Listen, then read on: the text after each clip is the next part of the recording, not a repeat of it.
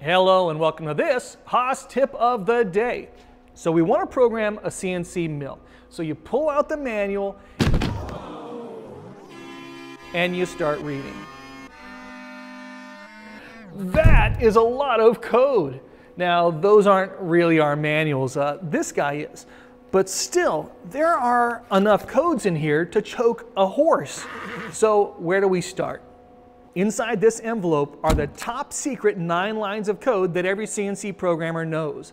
The 9 lines of code that you need to fully understand before you write your first program. So stick around as we look inside. Everything for me begins with my setup sheet. So check this out. I've got a block loaded up. Now if you're tightening up those tools by hand, you have been preparing to be a CNC programmer your entire life. You might just not know it. Our moms, our teachers, and even the Cookie Monster started off teaching us how to count cookies before we could ride a bike. And by kindergarten or first grade, we took those numbers and laid them across a number line from 0 to 10, but all on a single axis. And by 5th grade, they added another axis. And we started plotting pairs in both an X and a Y in a single quadrant. And then by 6th grade, our minds were blown when they started adding in negative values, negative numbers.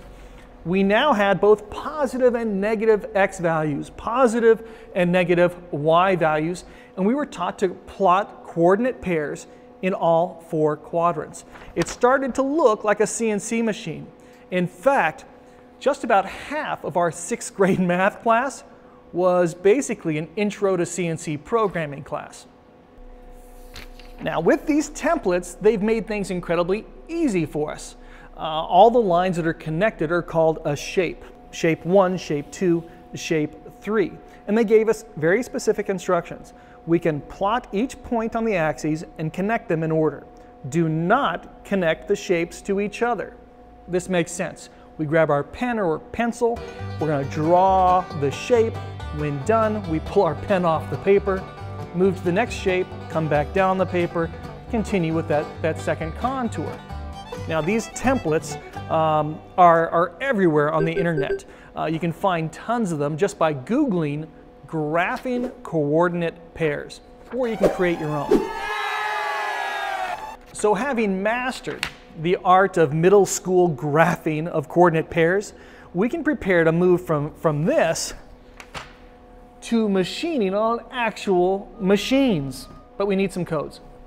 Tyler, the envelope please. Perfect.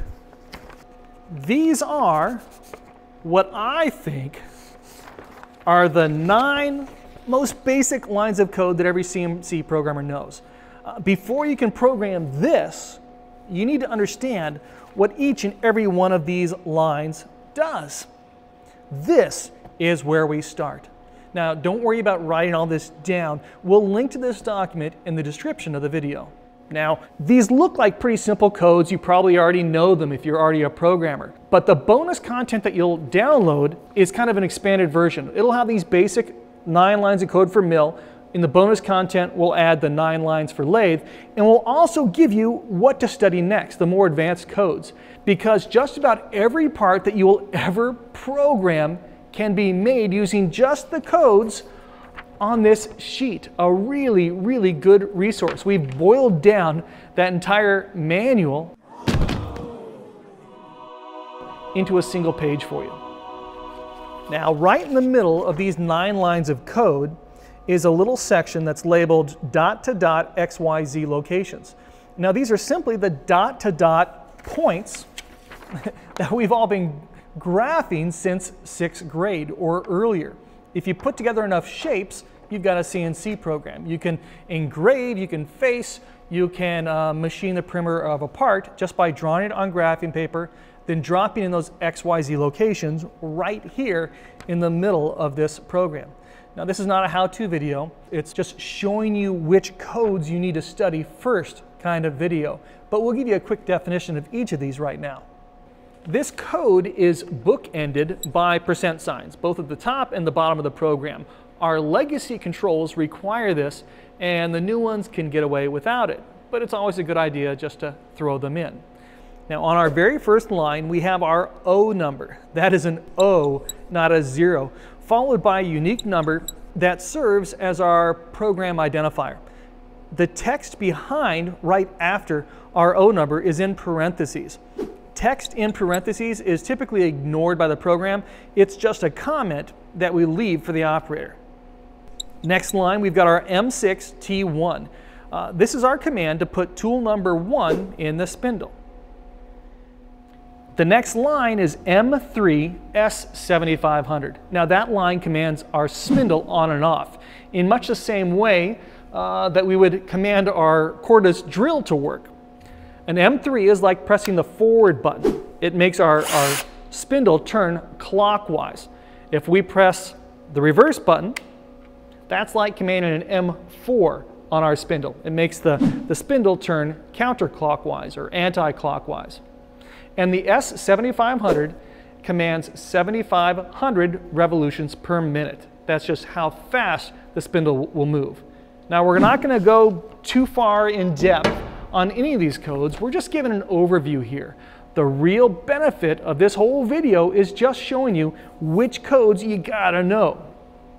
G54 is a particular work offset that this part uses. It references the G54 row on our work offset page. Now we've made whole videos on this, so be sure to check out the links. G0, G90, G17, these codes are part of what we call our safe startup line. The G0 commands a rapid move. It's used to go fast, not for cutting. G90 commands absolute mode, which just means that all of our X, Y, and Z moves are referenced off a single 0 point. The same way there was a 0 reference point at the center of our graphing paper.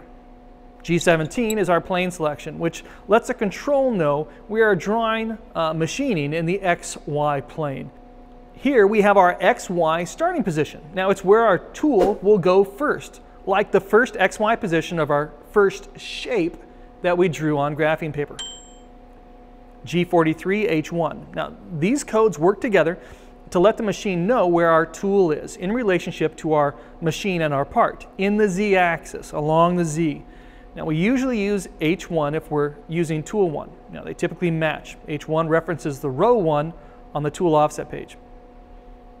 We've also got a Z move on this line. This is the very first Z move of the program. You never, ever, ever, ever want to command a Z move unless you've commanded a G43 H something, H that matches your tool number, beforehand. Otherwise, the control is not going to where that tool is in space.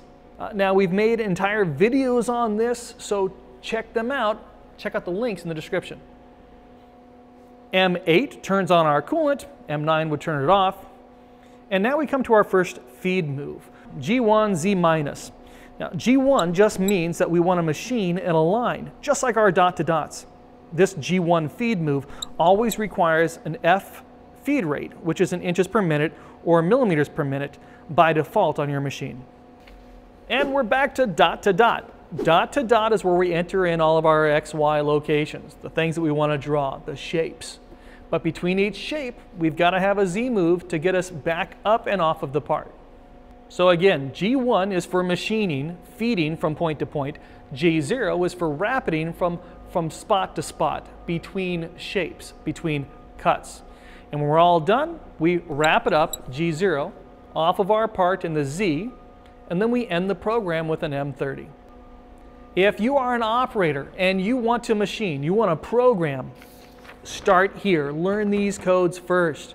If you're a student and you want to get ahead in your G-code programming class, start here. Now, once you've created your code, you'll want to check it. We can run this in graphics on the machine. Press the graphics button, set your offsets, let it run. But I'm going to show you our desktop mill right now. Now this desktop mill typically runs a tiny end mill to machine out parts, but we have a pen attachment in it right now, which allows us to proof out our programs and to practice our code writing. It's just perfect for this type of testing. Well, that is it for this tip of the day, pretty much. Remember, start here. You got to learn all these codes. Well, before you go, be sure to hit the like button and be sure to download the bonus content that we link to in the description. Not only do we have all these mill codes, these basic mill codes, we also have those same basic 9 lines of code for your lathe. Don't want to miss that. Basic mill, basic lathe. Next, we've got all the advanced codes for you, things that you need to learn next. And if there was a next, it would be find yourself a modern cam system. So much easier. Learn the G code and then move on to a cam system. Well, truly, thank you for letting us be a part of your success and for watching this Haas Tip of the Day. Everything for me begins with my setup sheet. So check this out. I've got a block loaded up. Now, if you're tightening up those tools by hand,